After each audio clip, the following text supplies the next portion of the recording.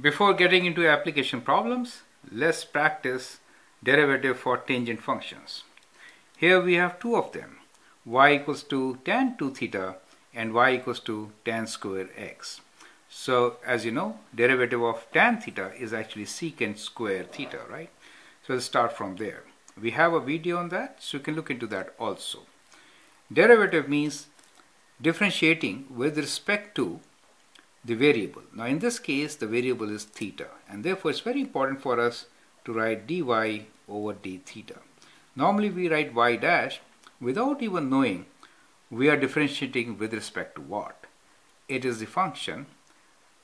We are trying to find independent variable, so differentiate with respect to independent variable, which is theta in this case. So dy d theta is d theta of tan 2 theta, right? Now that is to say that derivative of tan 2 theta should be what? Derivative of tan x is secant square x. Now that x is actually 2 theta. So we have to multiply that by 2 theta derivative also. So we can write this as secant square 2 theta times d theta of 2 theta, correct? And then that's the chain rule.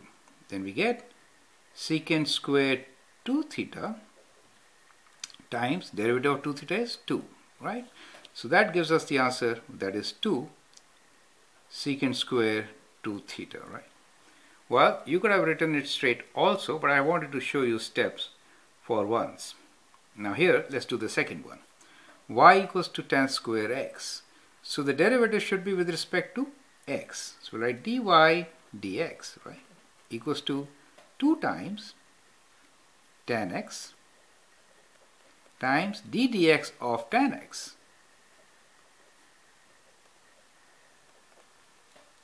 Now what is derivative of tan x? It is, so we use the power rule first, right? Now the function is tan x, so we have to find derivative of the function also. So we get 2 tan x, and derivative of tan x is secant square x. So that is our answer, right? At times you may change it to sine and cosine and write down your answer in terms of sine and cosine, right? But this is good enough. So let's move on and do some more on trigonometric ratios.